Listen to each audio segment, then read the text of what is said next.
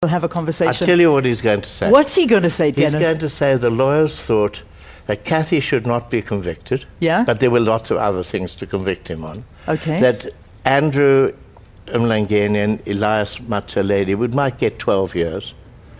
The rest of us would get heavy sentences. Yeah. Nelson and Walter and probably Denis, most likely, would get the death sentence.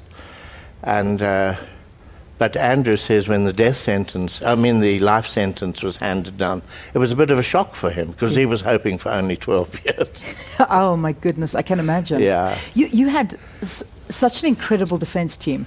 Let's remind the viewers. We had Bram Fischer, a distinguished Afrikaans lawyer at the time, assisted by Harry Schwartz, Joel Joffe, Arthur Chaskelson, and George Bezos. And Vernon Barron. And Vernon Barron, let's not forget.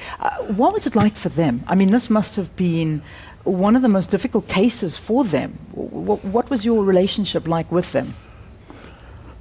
Well, apart from Chaskelson, I had known all of them personally. So my question to Braum was, who is this young chap? That's Arthur Chaskelson. And I remember Braum's response was, this is going to be the new Measles of South Africa. Yeah. Measles, as you all know, was the top advocate in the country. And he says Chaskelson is going to be the new Measles. Yeah, yeah. And so he did turn into that. That's put us up at ease. Yeah. What was your I mean, when you communicated with them, what was the sense, what was the feeling from those that were defending you? How did they feel? Were they very did they feel positive at all? Did they understand and explain to you guys, you could die? How did they speak to you? How did they work with you? No, they were political lawyers, so they understood the politics of it. Yeah. And of course, the manner in which the trial had to be conducted, the accused themselves also decided that this is a political trial, not just a criminal trial. And it has to be conducted politically. And the lawyers, being political, of course, accepted that approach. Yeah. And Madiba, as we said, set the tone of how the defense is going to conduct its trial. Yeah, yeah. I mean, that speech that was made, that we've been replaying over and over again, where Madiba said, it is an ideal for which I am prepared to die.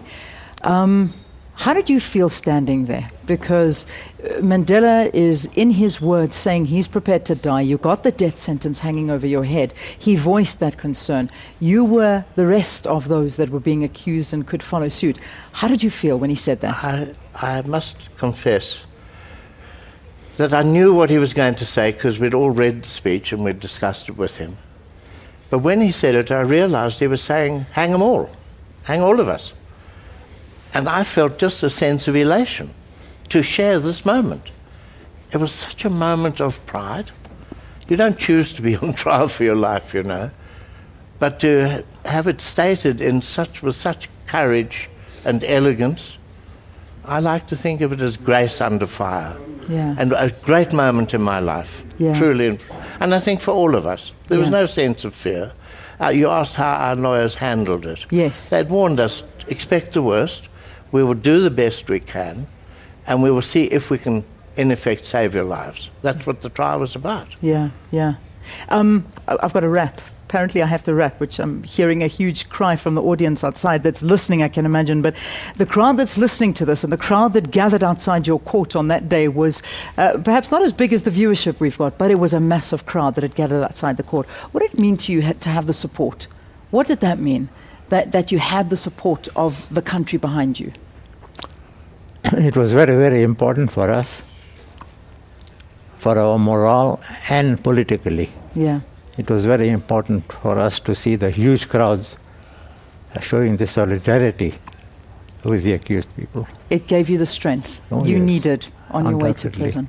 Gentlemen, if you don't mind, we'd like to carry on talking to you, but it'll be just in a short while after 8. For our viewers on SABC 2, unfortunately, this is the end of the conversation here, but on channel 404, you'll be able to catch more of this conversation with Denis Goldberg, Ahmed Kathrada, and Andrew Mlangeni, who's on the line. We're hoping to talk to him as well. Thank you so much for watching. We'll see you again tomorrow, but for DSTV viewers, we'll see you after 8. Shap, shap, everyone.